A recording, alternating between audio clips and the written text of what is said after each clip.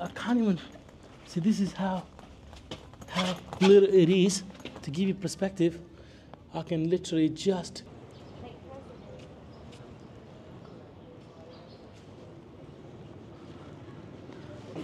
Ladies and gentlemen, welcome to Intramuros, a really exciting place located in the city of Manila. We got here and that was a bit of a mission. Me and Christine, we pretty much learned how to get here on the go, but we figured it out. And if you haven't seen that video, please have a look. It will be really useful for you to know how to get here. Anyway, so what this place is, it's got some history to it, and we're just gonna walk around and show you guys. It's actually pretty cool. We saw on Instagram and stuff and people were posting, so super excited about it. This one here, you just walk around. There's no entry fee so far. We haven't paid anything. And as soon as you enter, you get bombarded by these tour guides or so, and they pretty much tell you that take a tour. So you can do that, or you can just do a self tour, which me and Christine, we're gonna do it because we're smart kids, right? Yeah, for sure. That's what we like to think. So the guy, as soon as we enter, the one who was trying to sell the tour, and he kept saying, "Oh, the road's closed, the road's closed." So that could be, and I'm like, mate, you just said to us that we're just gonna do a tour. So the road's closed. It won't be just closed for us, it'll be closed for everyone. I'm pretty sure that's probably his trick to make you think, oh, what can we do then? And then he will just suck you into this, selling in the tour. If that's what you want, sure, but.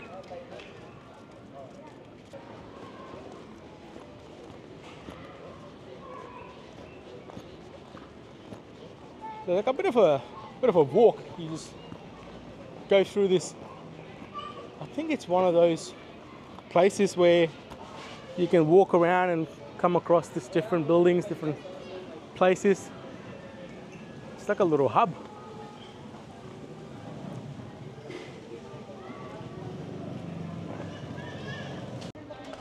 That's one way to travel. You just keep stopping and keep asking. Someone will tell you something. We good? Okay. We're going the right way. You're my tour guide and you're asking other people.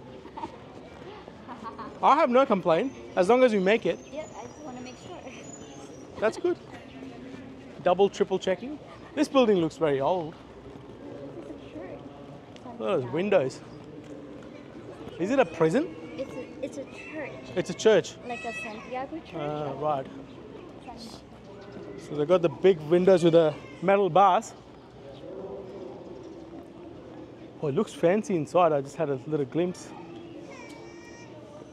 Look at that door. That is a door.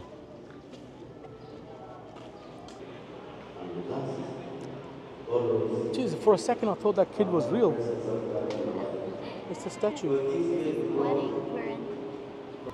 All right, interesting.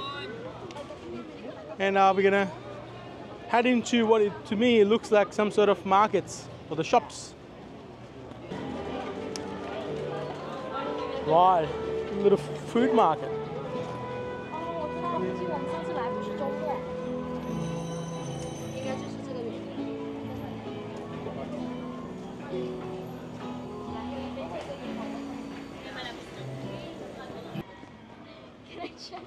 Yeah, Christian found something.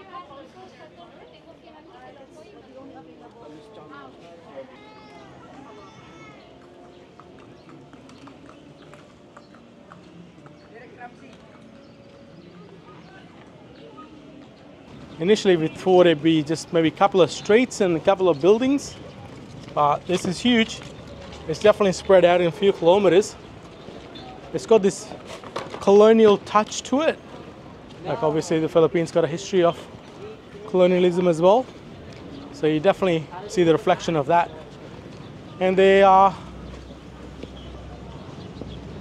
doing some roadworks and construction. Some dog already walked through the cement and wrecked it. Good on doggy. Left his paw prints. Another wedding. It's there to get married. Really? This is the second one. It's a day to get married. Well, probably. Come for on, guys. Look at her. She's out. No pressure, but pressure. Hello, horsey.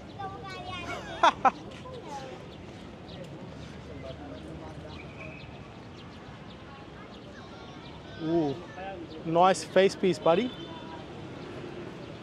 Whoa, interesting. So this is exit only. Right, let's go Fort Santiago. All right, to enter this park, the fee is 75.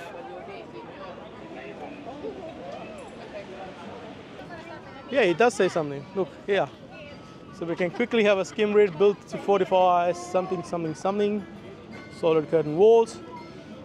Destroyed by earthquake 1645. Military used it. Something, something. It's part of history now. Okay, cool. That's all we need to know. It's old, it's part of history.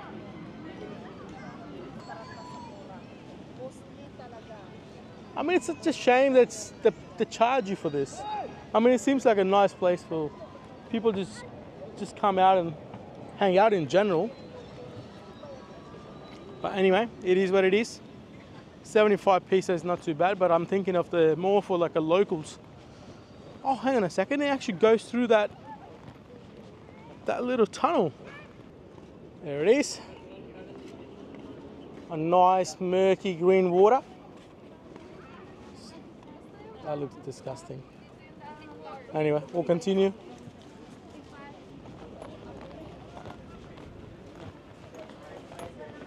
And we're into another park.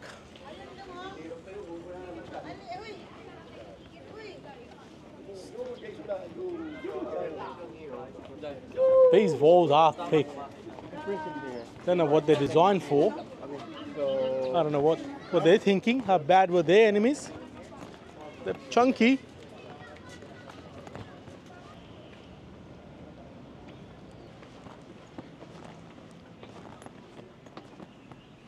About to enter this dungeon where this national hero was kept in prison. Here it is. It's a tiny little, I can't even see. This is how little it is. To give you perspective, I can literally and I'm sitting down and my head can literally touch the roof cavity. And here it is.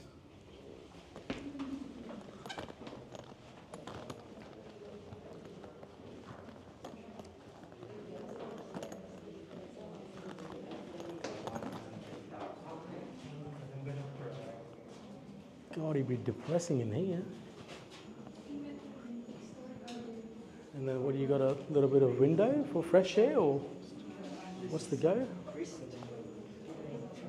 Right. Maybe that's where they drop them food and stuff.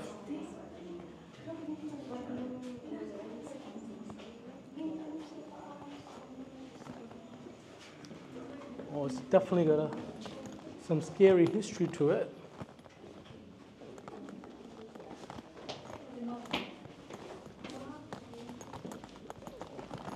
God, they built this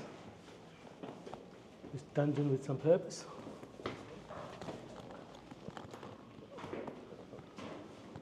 So I'm guessing these metal,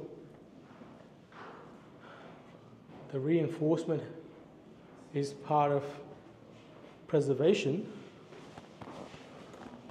And I can go through here. I'll meet you on the other side, Christine. Ta-da! This would be a good place for hide and seek. And it continues. What that depicts to be a prison guard. Alright guys, there it is. So what does that say? They did not prevent prisoners from actually dying while incarcerated within. Okay. Conditions were so cramped, all prisoners died from suffocation and heat exhaustion. Of course, the bodies were subsequently buried and masked on the near side, the dungeon, which is now marked by the white marble cross. So, okay, so that marble cross out there, so the prisoners who died here, the bodies are buried underneath that. So that That's a mark for that.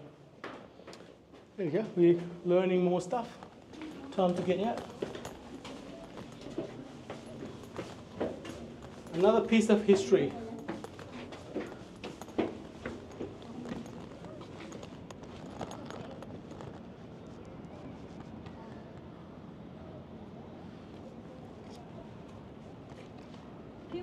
I hope you guys enjoyed this video. If you do, give it a thumbs up.